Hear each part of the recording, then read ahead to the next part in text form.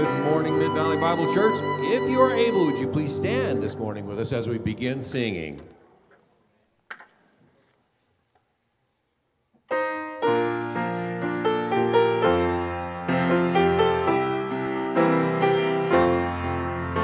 All hail the power of Jesus' name, let angels prostrate fall. Bring forth the royal diadem, and crown him Lord of all. Bring forth the royal diadem, and crown him Lord of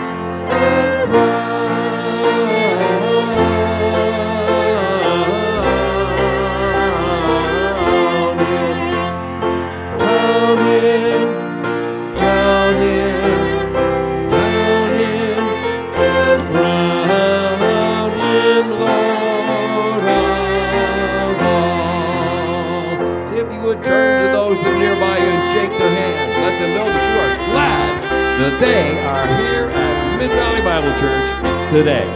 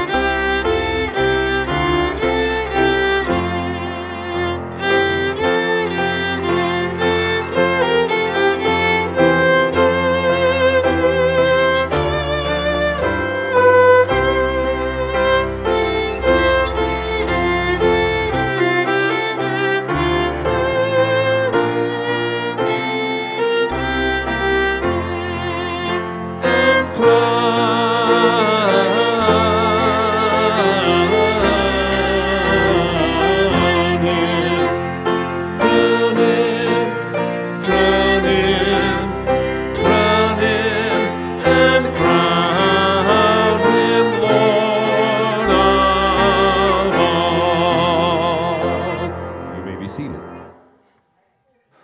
Well, good morning, and welcome to Mid-Valley Bible Church. It's so good to have you here this morning. If you are a guest this morning, we give you a special welcome. So glad to have you. We do have a special gift for you. We have some Mid-Valley mugs that are in the back with some candy in them and some other information. So grab one of these on your way out. So good to have you here today. We also do have that card in the bulletin. We would love to have you fill that out. If you're comfortable, give it to Pastor Doug or myself, or you can drop it in the box in the back. Or you can text MBC to the number screen, which is in your bulletin as well. But so good to have you here today. Amen. Yesterday, we had a great time at our trunk or treat. Appreciate all those who served by donating or by helping out yesterday. It was a great time. We did hand out many gospel tracts and many copies of the New Testament, the Gospel of John, and Bibles. So the event is done, but the ministry isn't. So if you could be praying for, especially as we shared the gospel and handed out tracts yesterday, be praying that the Lord would be pleased to use that in people's lives. It was a great time. I do want to mention, on the Thursday evening men's Bible study, we have started a new book, A Survey of Bible Doctrine by Charles Ryrie. A very solid book, a very easy read, a book that's easy also to jump in any section. Any men interested in jumping in that, let me know. There's also the Tuesday morning men's study and the 2 ladies' Bible studies on Thursday as well. Pioneer Bible Camp is having a fundraising banquet here in a couple weeks. We are a great supporter of Pioneer Bible Camp for many, many, many years. But on Friday, November 10th, there is a banquet for them with some new staff members up in Ogden. And we have a couple tables as Mid-Valley Bible Church. If you are interested in being part of that, we have a sign-up sheet in the lobby and some cards out there, and I'll be at that table after service. We'd love to have you come up. Or if you have questions, you can talk to me. I'll be in the lobby after service. November 12th is going to be Tim Frost's last Sunday as a music director here, and Doug will have some more things to say about that. But make sure you have that marked on your calendar. Appreciate Tim's faithfulness for so many years here at Mid-Valley. Another thing, a lot of things going on. We have our adult Christmas dinner on Friday, December 8th, and there's also a sign-up sheet in the lobby for that. All right, last thing. Next week is daylight savings time. We fall back. So make sure you change your clock for that. Or you could not change your clock, show up an hour early, and we'll have a really big Sunday school class. No, but next week is that. Just take note of that. We would love to have you in Sunday school, though, as well. Let's pray, and we will continue. Father, I do thank you so much for your grace. Lord, you are the Almighty God, the eternal God, the God that needs nothing, the God that sustains the universe by your own power. Lord, yet by your own choice you chose to create, and when we sinned and rebelled against you, you sent your Son to be the Savior. We do thank you for him. We do thank you that by his one death on the cross, he bore fully the penalty for our sins. We thank you that he lives again today at your right hand. We thank that anyone and everyone who simply comes to him and trusts him alone for salvation has their sins forgiven. Lord, as a church here, we gather those who have trusted your Son. We gather as your children, your worshipers. We just ask for the service before us. As we continue to sing, as we fellowship, as we learn more about you, that our hearts and minds would be focused on you, your greatness, your grace. We would worship you in spirit and in truth. Do pray this in your Son's name. Amen. If you would, please stand again if you're able, and we'll continue with our worship service.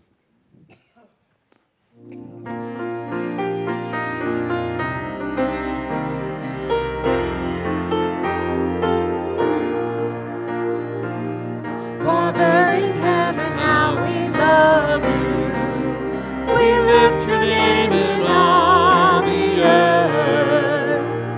May your kingdom be established in our praises, as your people declare your mighty works. Blessed be the Lord God Almighty, who was and is to come. Blessed be the Lord God Almighty, who reigns forevermore.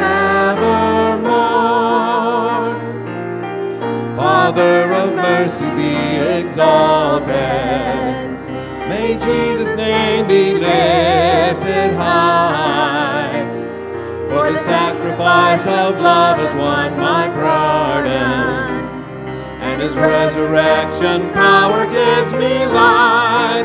Blessed be the Lord God Almighty, who was and is to come. Blessed be the Lord God Almighty, who reigns forevermore, who reigns forevermore.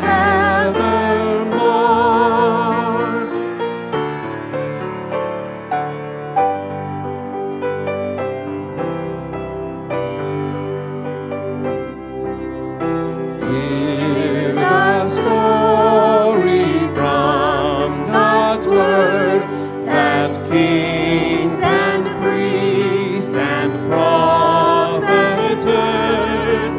There would be a sacrifice, and blood would flow to pay sin's price. Precious Lamb of glory, love's most wondrous story. Heart of God, redemption of man, worship the Lamb of glory.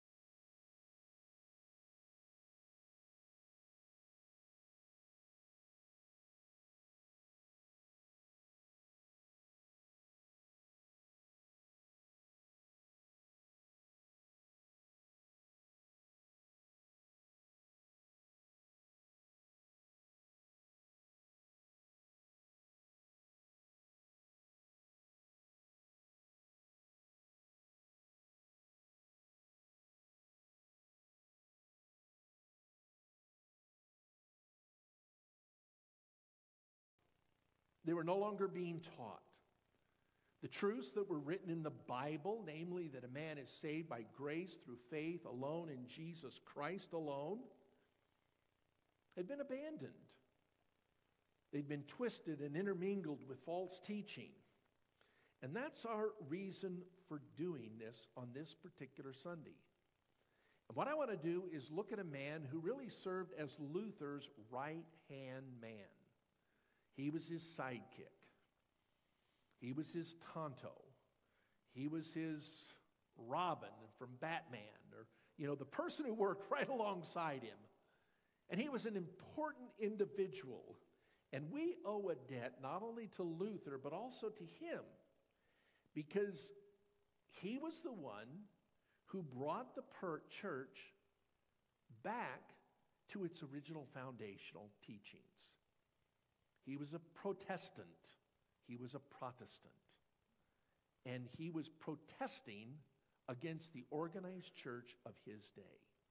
And one of the foundational passages is Romans 3, verses 19 through 30, where Paul makes abundantly clear, just as clear as he could possibly make it, that a man and a woman is saved by grace through faith alone in Jesus Christ.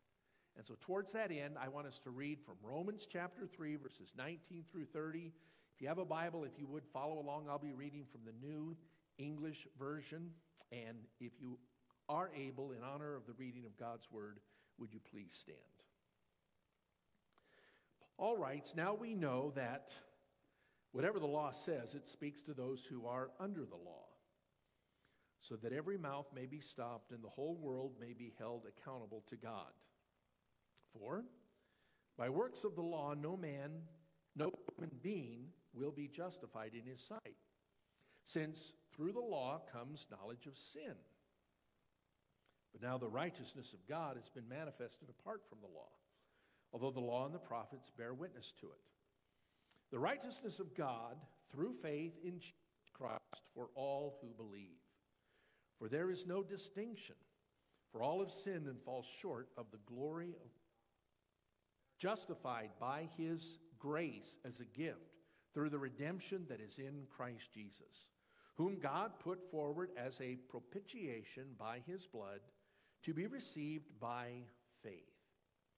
This was to show God's righteousness, because in his divine forbearance he had passed over former sins. It was to show his righteousness at the present time, so that he might be just and the justifier of the one who has faith in Jesus. And what becomes of our boasting? By what kind of law? By a law of works? No, but by the law of faith. For we hold that one is justified by faith apart from works of the law. Or is God the God of Jews only?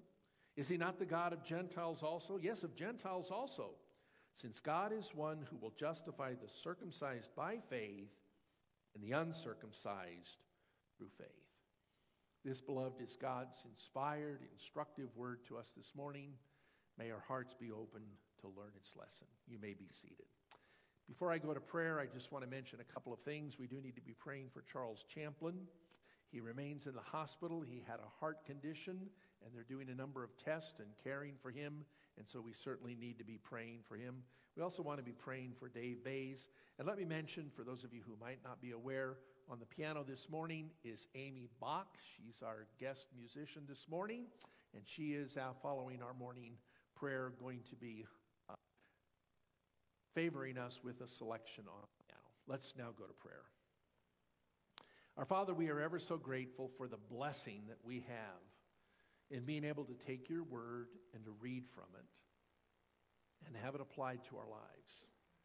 And we are rejoicing, Father, this morning that the vast majority of people in our midst today have come to understand exactly what it was that Paul was talking about when he penned these verses in Romans chapter 3. And I pray, Lord, that you would be with us as we learn about how these truths had such a profound impact on people's lives 500 years ago, through the ministry and influence of a godly man named Philip Melanchthon. And I pray, Lord, that you would just cause our hearts to be open to what you desire to teach us. We thank you, Father, for the good trunk or treat yesterday. Thank you for the many children that were there. Thank you for those that received the tracts, and I pray that they would take them and that they would read them, that they would find that there is here at Mid-Valley Bible Church a place where they can come and worship and be accepted and have your word honored. And Father, be people who come under the sound preaching and teaching of God's word each and every Lord's Day. We pray, Lord, that you would be with Charles Champlin and ask that your grace and mercy, your hand of healing would be upon him. Be with his wife in a very special way. Encourage her as well as the entire family and the ministry team there in Brazil. We pray for our precious brother Dave Bays and ask that you would just sustain him. We are grateful, Father, for the progress that he's made. And Lord, I just would commit him now to your care, and may your will be done in his life. And Father, we would be very remiss this morning if we did not also pray for the peace of Jerusalem. We've been admonished to do that. And so I pray that you would be with the nation of Israel as they seek to weed out wickedness and people who are seeking the destruction of them as a people and the destruction of them as a nation.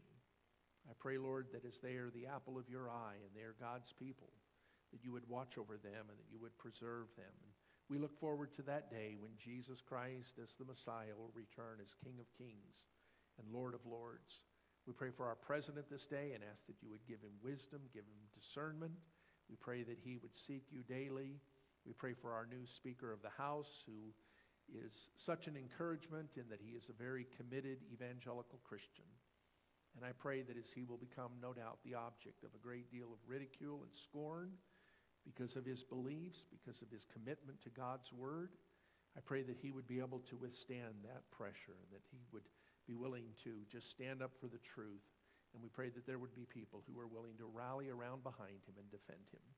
We just pray your continued blessing upon this church. Give wisdom to the elders and leaders as they make decision. We pray, Father, for continued unity within our body. And we commit the balance of our service now to you. For we've asked it together as God's people in Jesus' name. And all God's people agreed and said, amen.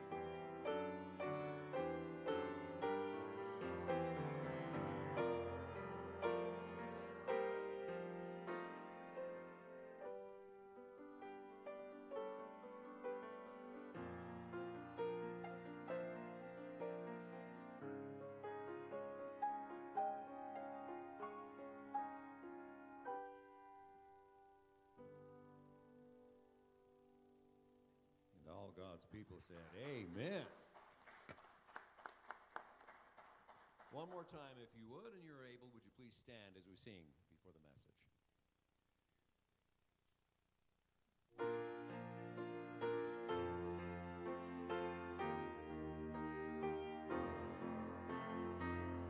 A mighty fortress is our God, a bulwark never failing. Our helper, He amid the flood of mortal ills prevailing. For still our ancient foe doth seek to work us woe.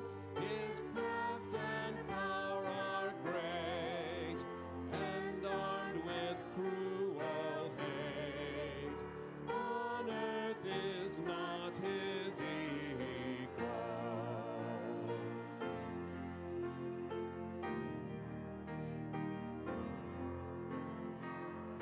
Did we in our own strength confide, our striving would be losing. Were not the right man on our side, the man of God's own choosing. Dost ask who that may be? Christ Jesus it is He. Lord Sabaoth His name, from age to age the same, and He must win the battle.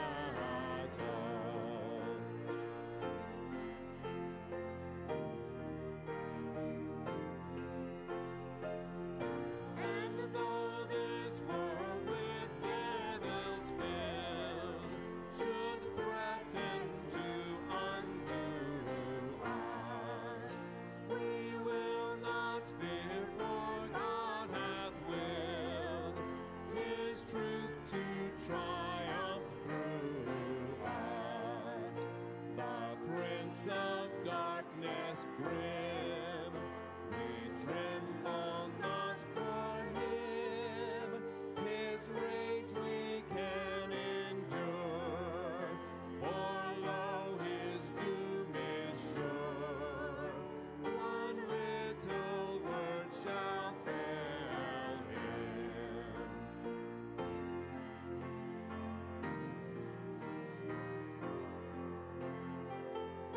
That word above all earthly powers, no thanks to them abideth. The Spirit and the gifts are ours, through Him who with us sideth. Let goods and kindred go, this mortal life also. The body they may kill, God's truth abideth still. His kingdom is forever. You may be seated.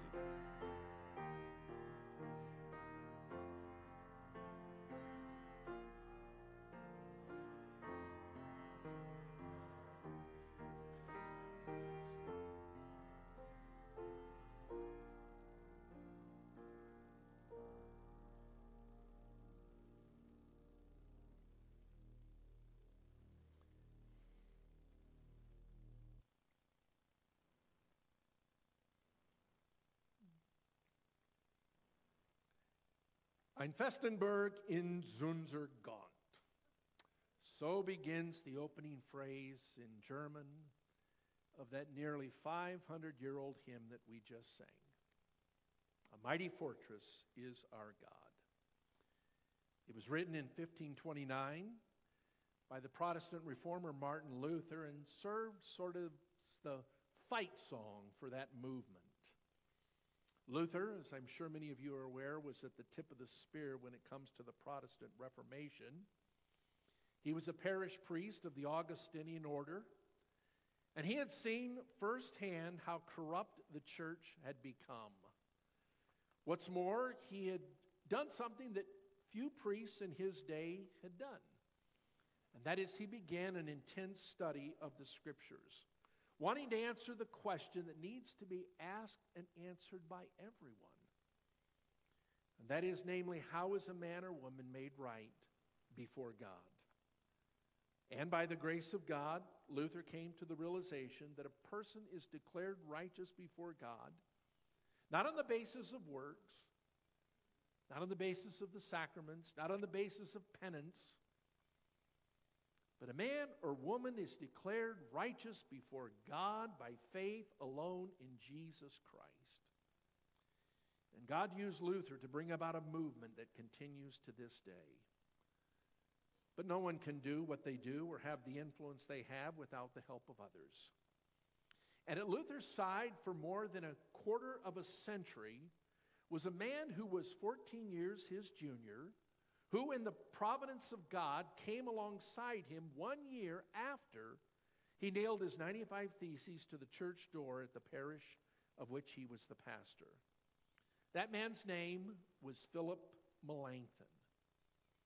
Now, I realize that chances are good that all but a handful of you this morning know who he is and why it is we are indebted to him. And this morning it's my intent to change that. And hopefully at the end of this morning's message, you are going to understand why he was such a significant person in the Protestant Reformation 500 years ago. Because in a real sense, he was Luther's right-hand man. He was content to be in the shadows. He never wanted the limelight. That was what Luther wanted. But Melanchthon was willing to just be off to the side and to assist and to encourage and to help Martin in his quest for reform within the church. Now, Philip Melanchthon was born in 1497. He was the first of 5 children born to George and Barbara Schwarzert in Bretten, Germany. Bretten was a significant city in that it was along a very important trade route, a very important highway in Germany that connected Germany with Italy, and it was through that route that merchandise would pass. At the time Philip was born, 4 years into their marriage, there were about 300 families living in that German city.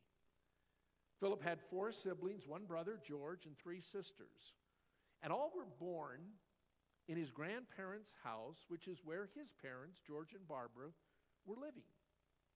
Melanchthon's father, George, was a master at forging lightweight, durable armor that the royalty as well as military personnel would wear. And he was exceptionally good at that. And because of his skills, he was very, very much in demand. His mother, Barbara, came from a wealthy merchant family. And so he was born into a family that we would call today upper middle class. But nonetheless, they were simple people in their manner and their lifestyle. They were a family who were upright. They were warmly and devotedly attached to the Church of Rome. As a couple, they had a good marriage and they loved each other deeply. George was particularly devout and the spiritual leader of the home. And he was a man who would spend hours each day in prayer, often after midnight when the family was sleeping. What's more, he was a man who did everything that the church asked of him. But tragically, 15 years into their marriage, when Philip was only 11 years old, in the year 1508, Philip's maternal grandfather died, and then 11 days later, on the 27th of October, his father died at the age of 49 after a relatively short illness. As I said, his dad was a very religious and pious man, and he did something that I think we as fathers need to emulate in dealing with our children. You see, 3 days before his death, knowing that he was about to die, he called all of his children to his bedside. And he did something that Philip would never forget. And that is, he commended each of them to the protection of their heavenly Father. And then he said the following. Could we get that? I don't know what the problem is with this, but here we go. He said the following, I have seen many and great changes in the world, but greater ones are yet to follow, in which may God lead and guide you. And then he said this, fear God and do right. After that blessing, 3 days later, his father died. And so Philip and the other children wouldn't be traumatized by seeing their own father die before their very eyes. His mother sent them to be with some relatives. But you know, Philip never forgot that seminal moment in his life. And the exhortation of his father to fear God and do what is right. And you know what? He did just that. Now, as you can imagine, the death of Melanchthon's father and grandfather in 1508, just 11 days apart, in a very real sense, ended the childhood of 11-year-old Philip. From that point onward, he was the man of the house. And he focused his attention on his education under the watchful eye of Johannes Reichlen, who was a very famous humanist and Hebrew scholar. Dale, I'm not sure what the problem is with this. I think we might just have to, there he is. That's Johannes Reichlen. He was, as I said, a famous humanist and Hebrew scholar. He happened, by the way, to be Philip's great uncle. And he took the responsibility for Philip's education. And when he met Philip, just as an 11-year-old boy, he knew immediately that he was dealing with someone who was not a normal 11-year-old. Philip was bright. He was gifted. He was eager to learn. And he realized that he possessed a great aptitude for the languages, especially Greek. And it was at that point that his great uncle, Johannes Reichlen, gave him the Greek name Melanchthon. What happened is, in March of 1509, Reichlen exclaimed, okay, I'm not sure, I'm just going to forget this, because it's just going to give me fits and I'm not going to be able to focus. He said this. He said, your name is Schwarzert, which is German for black earth. He said, you are Greek. In other words, you're gifted in the Greek language. And so your new name shall be Greek. Thus I will call you Melanchthon, which means black earth. You see, his uncle realized that he had someone special. And so what happened is, knowing his own limitations in that area, he brought in a man named John Unger to help him. And Unger was a very special individual. He had a private school, and both Philip and his brother George were part of that school, although Philip was clearly the more gifted of the two. And John Unger made a very, very profound impact on his life. In fact, years later, he would write of his love for this teacher and the impact he had and how he had shaped and developed him and molded him into being the man that he was. He writes this. I thought we'd try it. Let's go to the next one. You watch me. Oh, don't you love technology? By the way, at the grandparenting conference, big national conference being videotaped all over, they had so many problems. Remember that?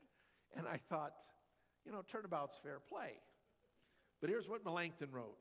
He said, I had a teacher who was an excellent linguist. He died 2 years ago. He was an honest man. He taught the gospel and suffered much for the gospel's sake. He was pastor at Fort Sim. He drove me to the grammar and inquired me to construct sentences. He made me give the rules of construction by means of 20 or 30 verses from the Mantuan.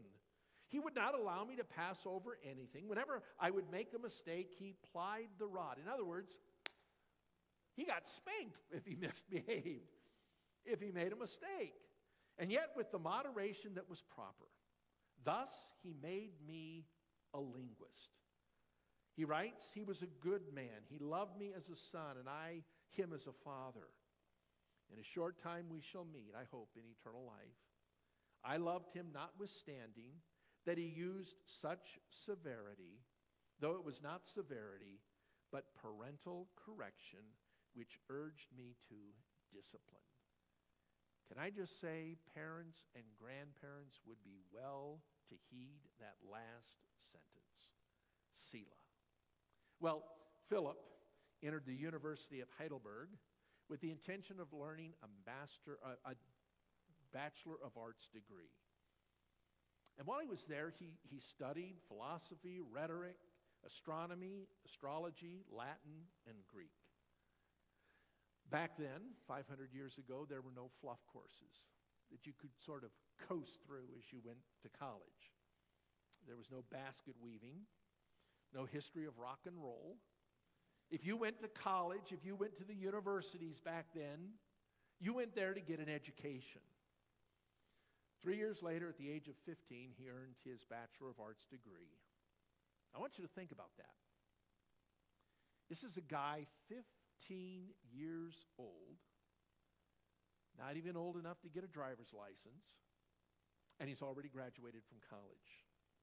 He wanted to continue his education there and earn a Master of Arts degree, but his entrance into the program was barred by the faculty, who claimed that he was too young to pursue the degree.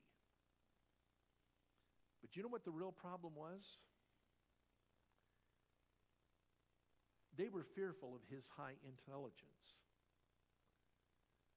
They were somewhat jealous of his ability at such a young age, and they were intimidated by him.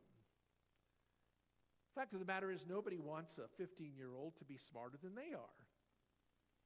And so what Philip did is he asked his great uncle what he should do. And Reichlin's advice was that he move on to the University of Tübingen. And there he studied Greek, philosophy, classical law, literature, and mathematics. And again, people back then got an incredible education. And at the age of 19, he graduated with his Master of Arts degree. And upon his graduation, because he had learned so much about the Greek language, he published a Greek grammar that was widely used in the initial instruction of Greek for many years. Folks, this was a man who was no slouch. Now, his fame began to spread. He was highly respected. He was in demand. And in 1519, he joined the faculty at the University of Wittenberg, where Luther was. He went there as a professor of Greek. And I love the letter that was sent asking him to come. In fact, the letter was actually sent to his great uncle, Johann Reichlin, and he in turn shared that letter of invitation and acceptance of asking him to come to the university there. And Reichlin said the following to Philip Melanchthon. He said, "Here you have the letter of the pious prince, signed with his own hand, in which he promises you his favor and protection. I will not address you in the language of poetry, but will quote the faithful promise of God to Abraham." And then I love this next line. He said, "Get thee out of thy country and from thy kindred and from thy father's house unto a land that I will show you. And I will make of thee a great nation, and I will bless and make thy name great, and thou shalt be a blessing." Isn't that great? The next time I want somebody to come, do something, I'm going to maybe quote that Bible verse.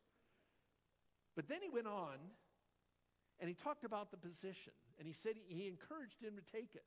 And then he said the following. He said, "Such is my advice, be of good courage, be not a woman, but a man. A prophet is not without honor, save in his own country. Farewell." Well, Melanchthon went there, and he taught Greek, but he also wanted to teach theology there. His study had been in philosophy and the classics, and of course Greek. And so by his training, he was not a theologian, but he loved theology. And so to work around the problem, he would teach his students Greek, not so much from the classics, but from the New Testament. He would have them study the Gospel of John in Greek. He had them study the book of Romans in Greek. And his classes were among the most popular at the university there at Wittenberg. When he would lecture, it was to standing room only crowds. In fact, there were sometimes as many as 400 people that would be in the room. He would later earn a master's degree from the University of Wittenberg in theology, and he would be given the title of professor of Greek and theology. Interesting, the master's thesis that he wrote was taken from Romans chapter 4 on the doctrine of imputation, describing how Christ's righteousness is imparted to the believer. And again, after he did all of that, he was given the title of professor of Greek and theology. He studied with Luther. He was able to hold his own, and the two became close friends, professionally and personally. Now, what's interesting is at the beginning, when Philip got there to the university, that wasn't the case. Luther wasn't initially drawn to Philip as a friend, nor Philip to Luther. I mean, these two guys were absolutely polar opposites. Luther was loud, he was boisterous, he had a temper. He had a big frame, we might call him portly. He was prone to mood swings, he was unsophisticated, he said what he thought. He had no filter. And Melanchthon, by contrast, was the exact opposite. He was very exact, very measured, very refined in what he had said. And he was also sickly and weak. But there was something about him that really drew him to Luther. And the two became very good friends and partners who studied the scriptures together from the original language. And when Philip came to Wittenberg, he came as a single man. And so Luther encouraged him to get married because he feared for his health and well-being. He thought that a wife would do him good. She would be someone who would be able to take care of him. Interesting that Luther wanted other people to marry, but he himself, as we talked about last year, when we talked about Luther and his wife Katharina, he stubbornly refused. Till in the year 1525 he married Katharina von Bora, who was a Roman Catholic nun who had escaped the convict, in part because of the writings of Luther. And Luther knew what a blessing a wife could be, and he wanted that for Philip and others, but he himself was reluctant to take a wife. And there was a good reason for that. And that was because Luther was a constant thorn in the side of both religious and civil leaders of his day. And there was literally a bounty on his head. And Luther was convinced that he would die a martyr's death. And he didn't want to leave a wife alone. But he felt that others should marry, especially Melanchthon. And so in 1521, 2 years after Philip got to the university there in Wittenberg, he married a woman named Katharina Kropp, who was the daughter of the mayor at Wittenberg. Together they had 4 children, 2 boys and 2 girls. Unfortunately, one of the girls, who was the youngest, would marry one of his students and sadly end up, as often can happen, in a very abusive marriage, to the point where the girl, his daughter, lost her life at the hands of her husband. Now, I share that story because Melanchthon did not live a charmed life. He knew heartache, disappointment, and trials. What else is interesting is that even though Philip and Martin got along beautifully and were good friends, their wives never did. these two Katharinas couldn't get along. In fact, it was reported by several of their Wittenberg colleagues that the two ladies would often refuse to be in the same room with one another. Well, Luther's influence on young Philip was great, and the reverse was true as well. Luther was impressed by Philip's knowledge of Greek, his diverse classical learning, as well as his insistence that if you were going to study something, you had to go to the original source. And so Luther greatly appreciated Philip's return to the Bible. He said, when it comes to theology, when it comes to truth, we're not going to look at the church fathers or the popes or the cardinals or the councils. We're going to go to the source. We're going to go to the Bible. In fact, in 1519, Luther said the following when Melanchthon began his teaching at Wittenberg. He says, I have followed Philip Melanchthon as my teacher in Greek.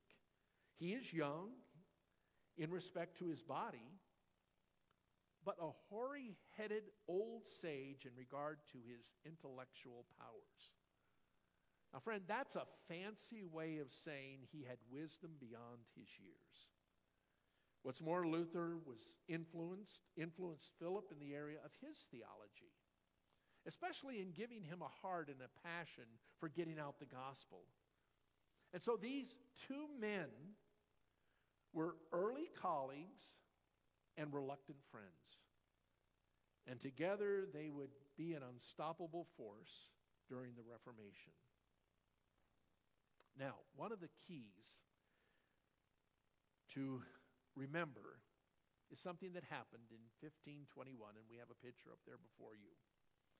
You see, in 1521, the same year that Melanchthon married his wife, Martin Luther was convicted of heresy and placed under a papal bull and imperial ban at the Diet of Worms. Luther had been summoned by the Pope to appear before a council of people made up of priests and cardinals and civil authorities. In fact, even Emperor Charles V was there. And he was called to the Diet at Worms to defend his teaching or to recant them. Luther at the time had gathered a very impressive following. People were no longer buying indulgences. They were no longer giving money to the church. Luther was hitting the Roman church where it hurt most, and that is their pocketbook. What's more, because of Luther, they were seeing through the hypocrisy of the clergy and even the Pope.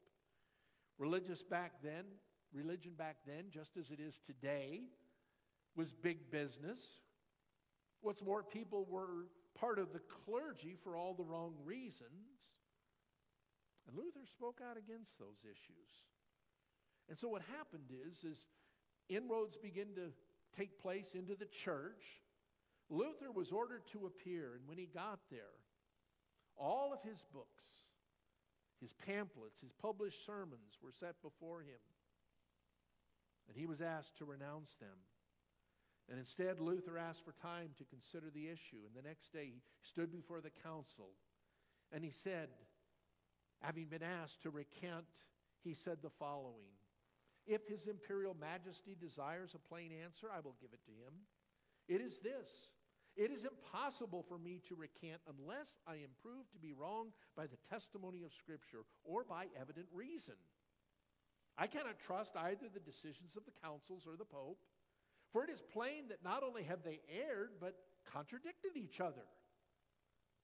And then he said the following: my conscience is bound to the Word of God, and it is neither safe nor honest to act against one's conscience. Here I stand. I can do no other. God save me. Amen. In the end, after that diet at Worms, Luther was found guilty of heresy. He was declared to be an outlaw and an enemy of the state, and people were told that they could kill Luther upon sight or imprison him. And it was only because of the grace and quick thinking of his elector, Frederick the Wise, that Luther's bacon was saved. Because of that, Frederick because of the guilty verdict, Frederick had whisked Luther off to the Wartburg Castle for safekeeping. And what happened is that Luther was literally on the run for several years, hiding from authorities that wanted to take his life. During that time, he was writing sermons, pamphlets, and commentaries. These were being made available to the people. But Melanchthon, Philip Melanchthon, his good friend, was back at Wittenberg, at the university, in a very real sense, holding down the fort. And what he was doing during that time is he was developing the first Lutheran system of theology. In other words, what Melanchthon was doing is writing a doctrinal statement for the Protestant movement that would later develop into what is called the Augsburg Confession. That confession, at the time it was completed, consisted of 21 articles that set forth what Luther and the movement that he was leading believed. And Melanchthon did this with the desire to have in writing a work that was intended to make all Christians thoroughly conversant with the Holy Scriptures alone. Now, I think the key to remember here is that everything he wrote came with the blessing of Luther. It was given his stamp of approval. In fact, Luther was so impressed with Melanchthon's writing that he said somewhat tongue-in-cheek that it should be added to the Christian canon. Luther was initially in hiding, and once it was safe for him to return to Wittenberg, he did. But this document that Melanchthon had been working on for years went through a total of 3 different editions or revisions, until finally in June 1530 it was presented at the Imperial Diet of Augsburg by none other than Philip Melanchthon, who had been its principal author. Both Luther and Melanchthon believed this to be a pivotal moment in the church. They said that his theology, his teaching, and his beliefs were important. They needed to come together. But they weren't so much, Melanchthon and Luther said, their beliefs as they were the beliefs that belonged to Christ. By the way, there's a lot of debate among historians whether Luther was happy with Melanchthon's work. And the fact of the matter is he greatly was. In fact, Luther said, given his own personality, his disposition, his style of writing, that he never could have written that document because he would have written it in such a different manner altogether. Again, and this is key, these 2 men were polar opposites. And I was trying to think of what might be an analogy of 2 people who are supposed to be working together, who are absolutely polar opposites. And I came up with what I thought is an excellent illustration. Think of Martin Luther as Donald Trump and Philip Melanchthon as Mike Pence, okay? They're working together, but boy, you talk about polar opposites. Now, how was it that this meeting at Augsburg came about? Well, what happened was simply this. The man in Germany that was in charge at the time was Emperor Charles V. And he called the Diet at Worms, he had been at the Diet of Worms where Luther had been found guilty of heresy. And because the community, Germany, was in such a schism, I mean, there was such division among people, he saw his empire not only divided, but literally falling to pieces before his very eyes. Think, if you will, of our Civil War back in the 19th century. Well, Charles V was facing the same problem. And it wasn't a conflict over slavery. It wasn't an economic war. It wasn't an issue of states' rights. It was a war over religion. It was a war over the church.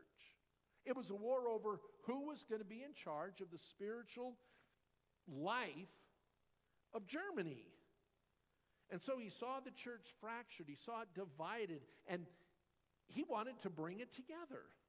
He wanted these two warring factions, Protestants on one side, Catholics on the other, to come together.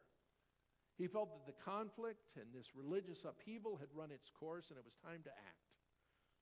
Again, on the one side you had the Protestants who were followers of Luther, and on the other side you had the Catholics who were the followers of the Pope. And he wanted them to come together. He wanted them to compromise. And because there was a bounty on the head of Luther and he was considered a heretic and an outlaw, and Luther probably wouldn't have come even if they had asked him because he didn't trust the Pope, Melanchthon went in his place. And he became Luther's chief representative. And even though he wasn't as bombastic with an overwhelming personality as was the case with Luther, Melanchthon represented the Protestant cause with excellence. And he never gave an inch, not 1 inch, on the fundamentals. This gathering of religious and civil leaders wasn't a calm, peaceful, kumbaya moment.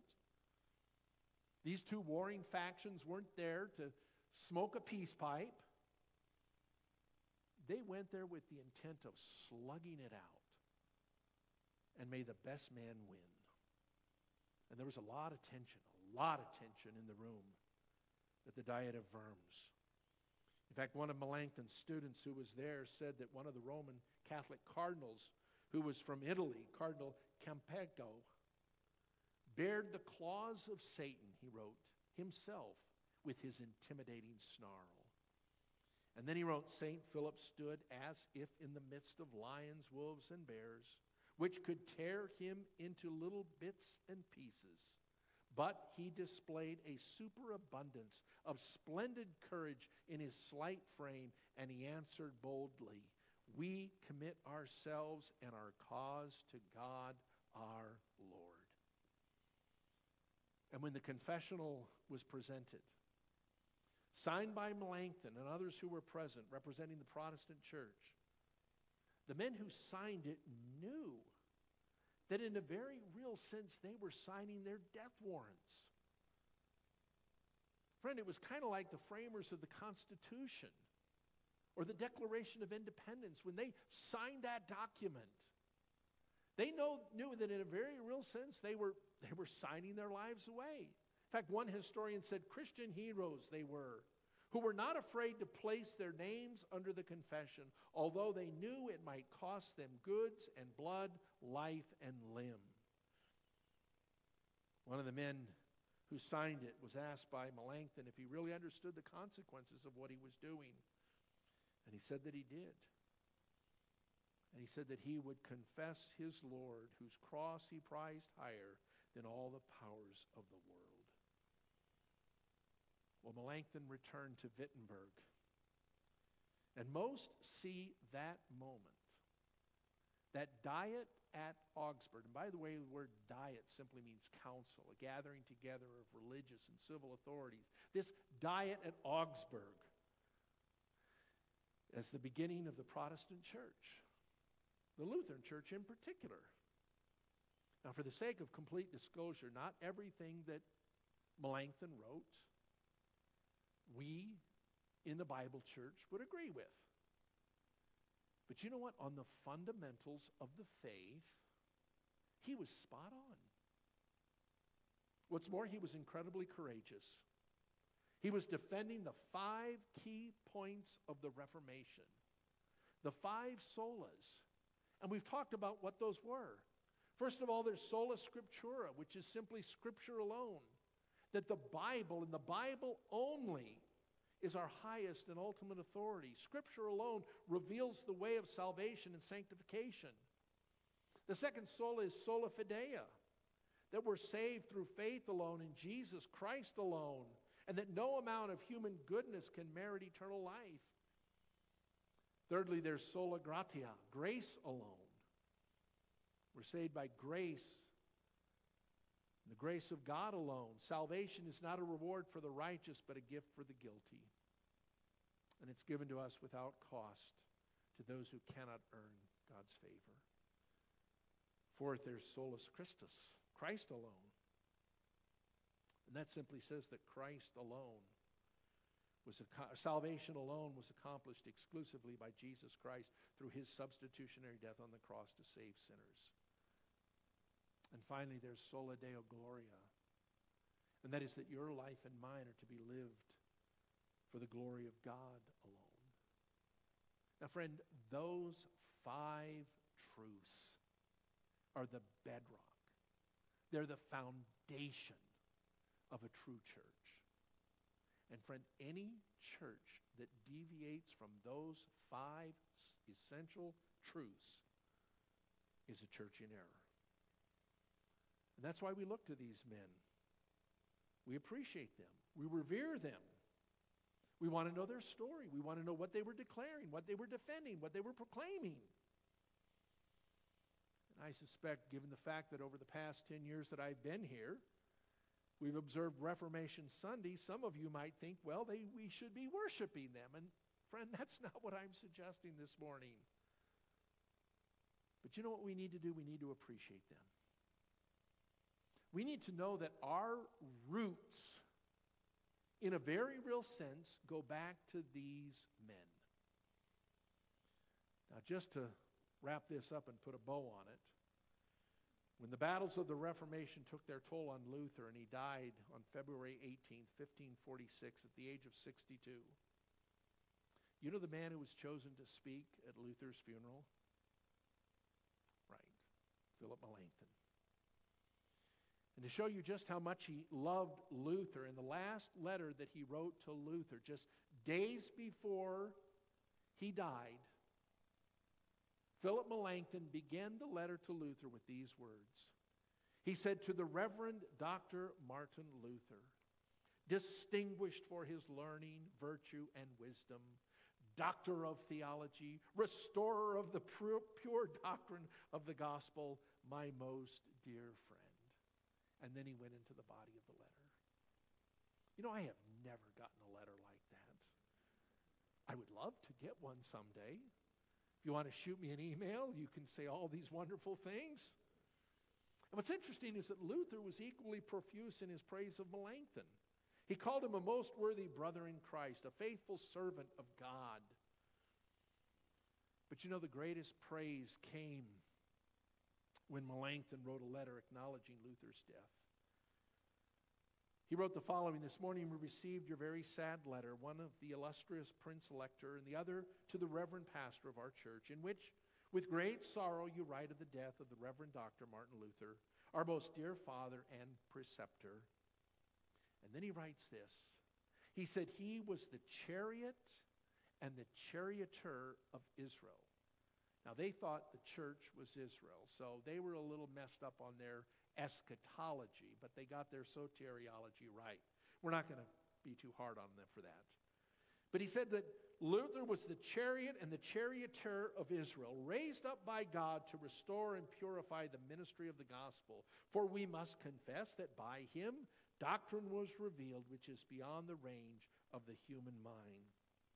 Then he writes, "Bereft of such a teacher and leader, we are deeply pained, not only on account of the university, but also on account of the church throughout the world, which he directed by his counsel, teaching, authority, and by the aid of the Holy Spirit." 14 years after the death of his mentor and friend, Melanchthon died. At the time of his death, he was trying to bring unity to the church. There were people that were fighting. Amazing how people fight over the silliest of things. And these people, part of the Reformation, they were fighting. They were quibbling. They were arguing over secondary issues. The church was fractured. And Melanchthon was trying to bring peace to it. And as he was doing that, he got sick. He had a fever, and a few days before the end came, he wrote on the left side and the right side of a piece of paper the reasons why he shouldn't fear death. He said, "I don't fear death because thou shalt depart from sin. Thou shalt be set free from vexation and from the rage of theologians. Thou shalt come into the light. Thou shalt see God. Thou shalt behold the Son of God." As his weakness increased and the end drew near, the attending pastor asked him if he wished anything else, and he said, "Nothing else but heaven. Do not ask me anymore." He's saying, "Stop bugging me. Just let me die in peace." The pastor then prayed. Everyone present fell to their knees. At evening, the pastor pronounced a blessing on him. And one of the professors at Wittenberg who was there with him, one of his colleagues, quoted from the psalm that says, "Into thy hands I commend my spirit. Thou hast redeemed me, thou faithful and true God." Reports are that as Melanchthon was hearing that prayer, his own lips were moving. And at 7:15 in the evening, on April 19th, 1516, Philip Melanchthon was ushered into the presence of Jesus at the age of 63 years. His earthly tabernacle dissolved, and he was in the presence of God. And he was a man that we can say who fought the good fight. He finished the course, he kept the faith. And because of that, there was laid up for him a crown of righteousness, which the Lord, the righteous judge, will give to all those who love his appearing. Understandably, he was buried in the same cemetery in Wittenberg as his mentor, Martin Luther. Friend, he's somebody that we should know and at least be familiar enough to say, you know what? He did some great, great things.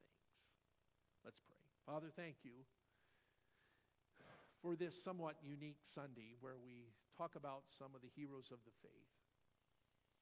And we rejoice that you used Martin Luther and Zwingli and Savonarola and Melanchthon and Huss and Calvin and others 500 years ago to bring about a movement where the church, the organized church that had become so corrupt, was brought back to its senses.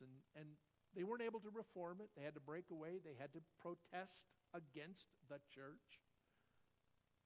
They had to start their own movement, and we're grateful for the courage that it took for them to do that. Thank you, Father, that by your Holy Spirit you revealed to them the truth. That a man is made right before God by faith alone in Jesus Christ alone through grace alone. And that the authority for that is found in the Scriptures alone. And we are to live our lives then to the glory of God alone. And so I pray that we would learn to do just that. And we pray as God's people towards that end. In Jesus' name. Everybody agreed and said, amen. Let's stand and we'll sing together.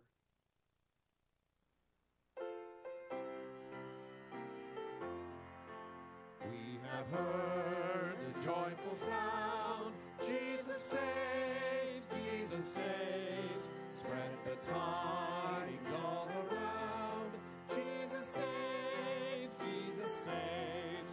Bear the news to every land. Climb the steep and cross the ways. Onward 'tis our Lord's command. Jesus saves, Jesus saves. Give the winds a mighty voice. Jesus saves, Jesus saves. Let the nations now rejoice. Jesus saves, Jesus saves. Shout salvation full and free. Highest hills and deepest caves. Is our song of victory. Jesus saves, Jesus saves. Let me just mention, before I pronounce the benediction, this was a different kind of service, different kind of sermon. Don't normally do this. I do this one Sunday out of the 52 each year. We do it on Reformation Sunday. But in case you perhaps missed what I was trying to communicate, it was simply the fact that Luther and Melanchthon and so many of the reformers 500 years ago realized that the way that a man or woman is made right before God is not on the basis of the church. It's not on the basis of the sacraments. It's not on the basis of penance or any of those things, giving money, whatever. It's on the basis of grace through faith alone in Christ alone. And if you're here this morning and you've never trusted Jesus Christ as your Savior, we'd invite you to do so. We have a little book at the back of the church called How to Begin the Christian Life. It's our gift to you. We'd love you to take it home with you. Read it over. My contact information's there. And if you're here this morning, you don't know for certain that if you died tonight that you'd be on your way to heaven, that you'd immediately be in the presence of God. Not one millisecond would pass from the moment of your last breath that you would be breathing the air of heaven. You can have that assurance. And we're here to help you towards that end. So please contact me, contact Pastor Dwayne, contact Jagger. Any of those men will be more than happy to help you. That's why we're here. We're here to give you the good news that Jesus Christ saves. And we're going to shout that till he comes back again. Father, thank you again for our time together this morning. Thank you for these precious people who've listened so attentively. And I pray, Lord, that you would just help us to have a profound appreciation for these men who courageously stood for the truth 500 years ago against overwhelming odds, literally putting their lives on the line for the truth. And I pray, Father, that you would help us to go out and boldly proclaim that message that Jesus saves. We ask now that the grace of our Lord Jesus Christ, the love of God the Father, and the fellowship and communion of God's Spirit would be with us as we now go out into the world. And we pray as God's people towards that end in Jesus' name. And everybody agreed and said, amen. Let's sing.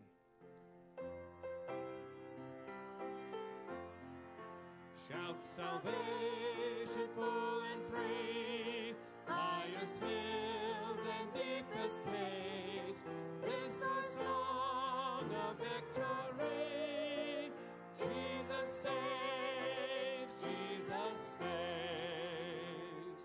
Lord bless you, and you are dismissed.